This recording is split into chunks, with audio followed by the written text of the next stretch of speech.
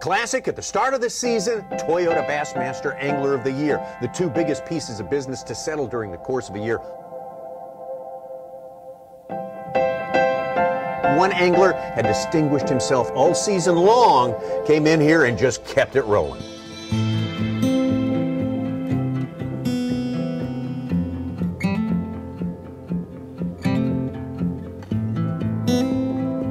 From wins on the California Delta to wins on the Potomac River to now seizing deep water, clear water from the St. Lawrence River all the way to Chautauqua. And really, if you looked at his game plan here on Chautauqua, it was sticking to it. It was never deviating. I'm gonna tell you something. That's an intense dude that got it done. And I will tell you, I think he saved his best performance for the final week of the season.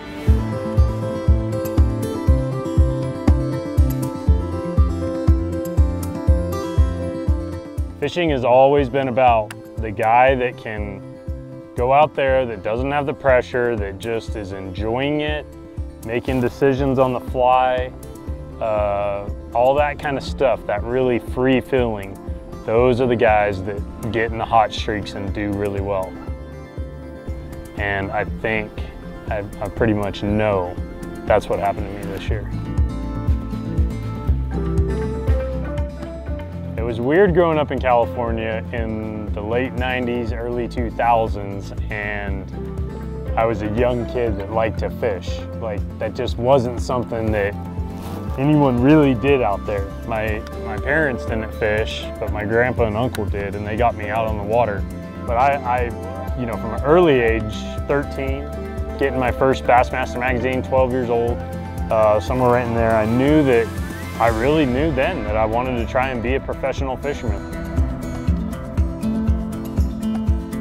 What is important in life definitely changed a little bit. That to me, dude, when I had a bad day this year and I got off the water and I could just hold my son, didn't really matter. At the end of the day, I was like, oh, I'm just trying to catch some fish. No doubt about it, if you really look at what Justin Lucas did this year and prior years on the Bassmaster Elite Series, is honing his entire game.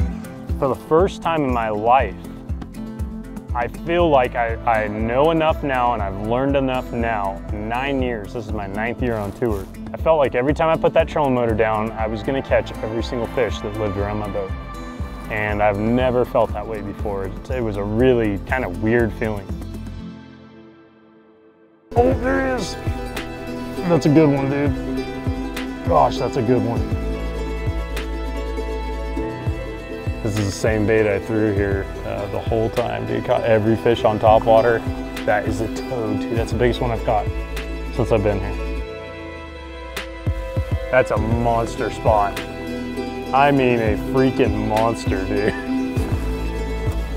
That's what I'm saying. Like, I don't know how to, I don't know why.